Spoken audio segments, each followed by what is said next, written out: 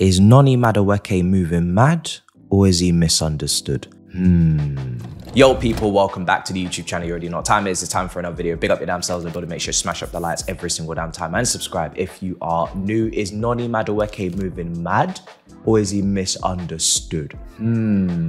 Well, I think I'll let you know when I've gone through my data, my analytics, right? Because we need to condense the conversation. There's a lot of talk in the town that he is selfish, that he should be dropped, that he's not good enough, that we should move on from him, etc., etc. And why is that? You know, when we really break it down, we need to talk about what do we want from our winger. We need to talk about Cole Palmer, his brilliance, his excellence, potentially distorting what is natural, normal youth development and improvement. We need to talk about us as a club. Can we handle youth players coming in when we blow the trumpet when they perform?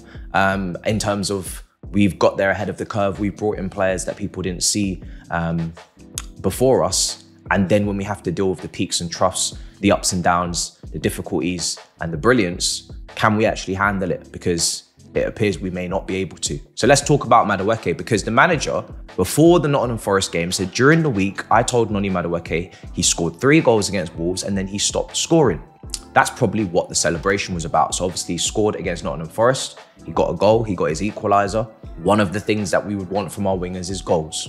One of the other things we'd want from our wingers is good decision-making, tracking back, a relationship with the fullback, you know, our fullback at right back to defend, to double up, and also to attack his man 1v1 consistently and with the bravery to do so. And my concern is that with listen, his decision-making can improve, must improve, will improve. He's 22. But with all of the other sides of his game that I'm about to go into, that he has improved on, that he has shown green shoots in the soil, we're gonna end up killing his confidence as a fan base because we're not willing, or we don't want to acknowledge those improvements. We don't want to see those improvements in his game since when he first signed, which is why I'm gonna point them out. And therefore, he's not gonna dribble up against his fullback. Kind of like previous games, maybe West Ham, where he wasn't as, you know, gung-ho going against his fullback, which is one of the most difficult things to do in the sport. People say score goals, make saves. One of the most difficult things to do in the sport is to have the bravery, the trickery to go up against your fullback, a defender, and beat them 1v1 with nobody else's help. And we need to talk about that because he's always been good at that. He's always been great at that. And in this system, you don't get an overlapping fullback. You don't get a 2v1.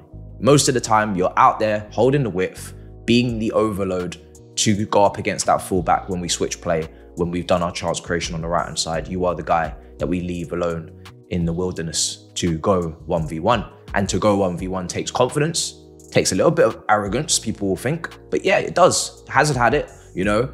All the great dribblers have a bit of arrogance. All the great dribblers have a bit of confidence. All the great dribblers, because that's when you grow up going past players, nutmegging players, leaving players for dead, you develop confidence, you develop arrogance because you're what most people at that age group want to be. Everybody wants to be a skiller. Everybody wants to be the person that makes a fool out of others in the playground when they go past players. That's in your DNA at that point. If you're a tricky player and you do it consistently, you go past players, it's something that, you know, you whisper about with your teammates. Look what I did to this fullback. Or the fullback has to get up after munching grass on the floor and say, damn, I got embarrassed. It comes with the territory of being a winger, a tricky winger. That's part of it. You're not gonna find a winger that goes past players that doesn't have any confidence, that doesn't have any arrogance. But he's always had that. Even when he first joined, he's always had that. But like I said, dribbling, decision-making, finishing, and defending for your fullback. And when you go through those things, and I will start with that quote that I read out, right? Maresca. During the week, I told Madueke he scored 3 goals against Wolves and he stopped scoring. That's probably what his celebration is about. That tells you that Maresca is directly saying to Madueke, you need to score goals in this team. I've got Sancho, who's a chance creator. He's a 1-2. He's a tip-tap. He's a combine. He's a key passer. He leads, well, he doesn't lead, but he's got 8 chances created this season. Noni Madueke's got 6. He's level with Enzo Fernandez for 8. Cole Palmer's got 23. Don't ask. He's been asked to get goals. And this season, he's got 4 goals in 6 games in the Premier League in comparison to obviously last season where he got 5 goals in 23. Obviously got a hat-trick against Wolves. He showed finishing quality there. Let's not say that it was an easy hat-trick. I've seen wingers miss those chances before, especially when they're on their weaker side on that right foot, which is something else he's improved on, his weaker foot. Goal against Bournemouth last year, roofed it. Goals against Wolves, some right footers in there. So the manager's actually asking him to get goals. Now, sometimes is he going to shoot when he should have passed? Yes. Can we say your decision making needs to improve? Yes. But he's been asked to get goals. Quite clearly, the manager said you need to be getting goals. I've got Cole Palmer, I've got Jackson whose finishing isn't there, and I've got you, and I've Sancho who doesn't really take shots. Madueke, no. Felix doesn't start. Neto, you know, I even want to see improvement in his shooting. Sometimes he scuffs his shots. He's not like a goal-scoring winger just yet, but he hasn't got as many starts, so can't really judge him as much in the Premier League. But Noni Madueke's improved in his shooting. That's the first thing. He's improved in his shooting, his shot volume, his ability to get into positions, which is important to actually have those shots. He's having more shots. He's getting more goals. He's had the most touches in the opposition box in the Premier League this season, 20. More than Saka, more than Bernardo Silva, more than Sterling, more than Havertz. And that's for a team that isn't really Chelsea you wouldn't describe as of yet as a heavy possession-based team. The other teams that are in that, Arsenal, Cities, those players, yeah, they're kind of like dominating games maybe more, or they're a bit more solidified in their structure and their style with their managers. Our team, we do have a bit of a back and forth still under Maresca because we're not quite there yet. But he's had the most touches in the box. So that's a compliment to him, first of all, because he's getting in the right positions. He's getting himself into the box with his dribbling, or he's making sure that he's in the box to receive a progressive pass. So that's an improvement because he wasn't putting up these statistics in when he first joined, certainly not last season either. Otherwise, he wouldn't be where he is right now with these goals. So that's an improvement, right? That's an improvement. Another improvement, defending. Noni Madueke is working his arse off. Tackles, interceptions, getting back, helping his fullback. Did it against Nottingham Forest brilliantly, right? But in a game against West Ham at the Olympic Park a couple of years ago with Emerson at the back stick scoring to make it 1-1, Noni Madueke was nowhere to be found. Noni Madueke was nowhere to be found. He actually, in this image that I have, looks at Emerson, looks back. The cross comes in, he's nowhere near him. The ball gets to Emerson, he's nowhere near him. He let him go. And I remember that day thinking, you have got a lot to learn, kid, because that's something that you cannot do at the highest level. You need to defend. You need to track your opposition fullback. You need to make sure that you're covering that off. You can't let our fullbacks go 2v1. That was a reason why he wasn't starting consistently, because he wasn't able to be relied upon defensively. But what did Maresca have to say about Madueke recently? I said from day one, Noni Madueke is my type of winger I really like. The most important thing from Noni today was the run back to defend, counter-attack in the 90th minute. We can just avoid the free kick he gave away before half-time. He's working hard. He's defending. He's winning tackles. 1 interception, 3 tackles against Wolves. Sorry, against Nottingham Forest, just the weekend gone. 7 out of 13 ground duels. 1 out of 1 aerial duels. The guy's working hard to get back. The guy's putting in a shift. That's not a selfish player. A player that tracks back, works hard, and sprints in the 90th minute to help his fullback is not a selfish player. A player that compliments Cole Palmer before his England opportunities in the press conferences. A player that points to Cole Palmer when he does the magical things that he does is not a selfish player. Now, last season, heavy criticism for the penalty situation with Jackson. Partly, I blame Pochettino for allowing youngsters to almost facilitate their own environment as to who picks what penalty they get to take because there was no designated penalty taker. Now, Maresca's made it 100% clear who the penalty taker is. He's laid down the law. He's put the instructions out. We've not had that issue this season. That is how you put youngsters in their place. That's how you teach a class. When you've got a kid at the back who's Jackson and Madueke maybe throwing some rubbers, throwing some pencils, you say, right, separate. One sit at the front, one sit at the back, right? Development, learning, growth. Now nobody's throwing rubbers, nobody's throwing pencils. So another thing that comes from the coach, that authority, that leadership, that decision-making, crystal clear. Not you lot figure out on the pitch.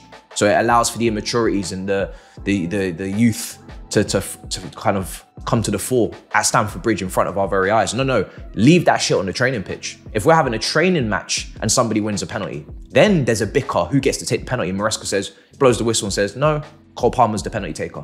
All that argument you don't see because it's on the training pitch, but it's been sorted because there's a decision, not at Stamford Bridge. So that was also partly on the manager. So he's improved in his defending. I think everybody can admit that. He's improved in his goal scoring because the statistics literally prove that. He's improved in getting into the goal scoring positions. The touches in the penalty box literally prove that. He could not be doing any better in that regard. And he's improved in duels and all of these things, right? Against Nottingham Forest, most touches in the opposition box, most duels won, most take-ons completed, most shots, most tackles, right? At a winger, 1v1, I don't even need to convince you. You know Noni Madueke, that's his best thing. Going up against fullbacks 1v1. Don't take it for granted. There's a lot of wingers that can't dribble in this modern era. There's a lot of wingers that don't know how to go up against their fullback. There's a lot of wingers that don't know how to do stepovers, don't know how to, you know, go past players and just literally kick and run. There's a lot of wingers. A lot of wingers. So now we get to the decision making. This is the last one before we wrap up. Noni, against Nottingham Forest, had more key passes than in any other game he's had this season. He had 3, right?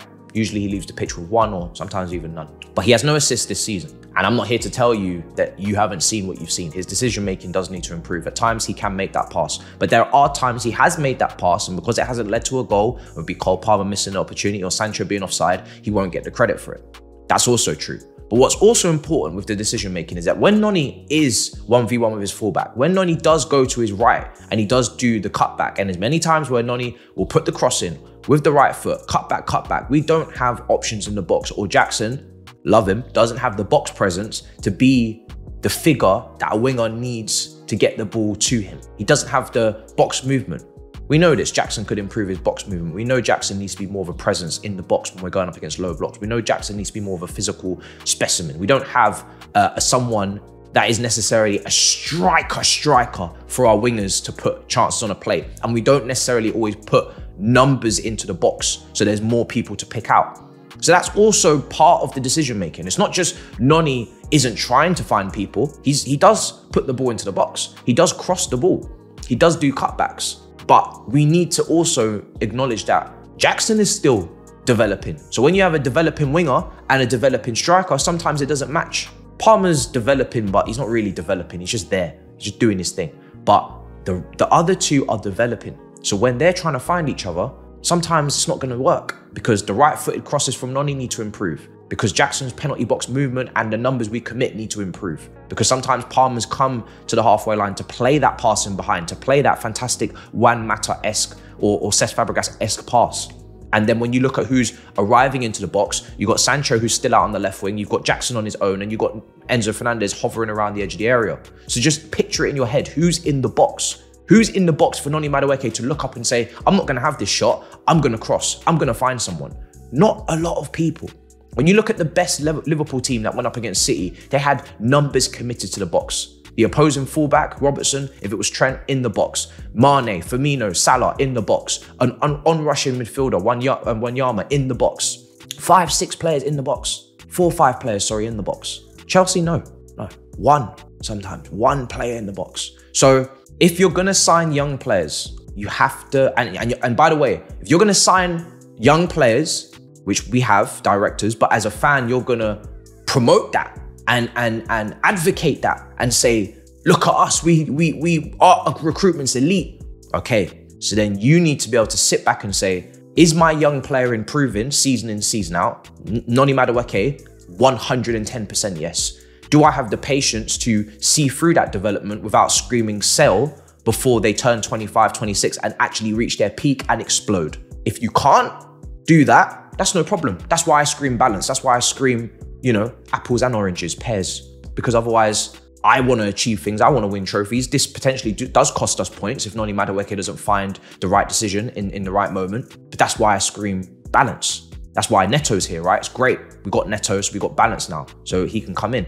But if you are 100%, always bring youth, you have to be able to understand development is not linear in terms of, it's not like you can't predict how sharp that development will be and what areas will develop at what time. I can sit here safely and say his shooting has improved, his tracking back for the fullback defensive work has improved, and his 1v1 never needed improvement. So he's already improved 2 out of the 4 things I need from a winger, and he already had 1. So he's only got 1 thing left, and that's decision making. And then if we want to go for bonuses, we're going for right-footed crosses. We're looking still at right-footed shots and all those things, right? Those are like bonus perks on EAFC. So just think, Chelsea fans, for me, misunderstood. We do not want to, so I'll leave you with this last point. We do not want to drain the confidence out of a player that actually needs confidence to do what they do. Because you're going to take away his best attribute, which is his dribbling, and you're going to leave him with a passive, safe winger who doesn't do anything other than basic sideways, backwards passes because he's too scared to do something special. What environment do we want to harvest for Madueke? Do we want him to shine and to express himself and be confident? Or do we want to shackle him and suffocate him and turn him into a bland, boring, predictable winger when we actually need our wingers to get goals? We need our wingers to contribute with the tallies and the numbers because our striker isn't a clinical finisher. Just let that sit. Smash up the likes, make sure you subscribe, and I'll see you guys next time. In a bit, people. Peace.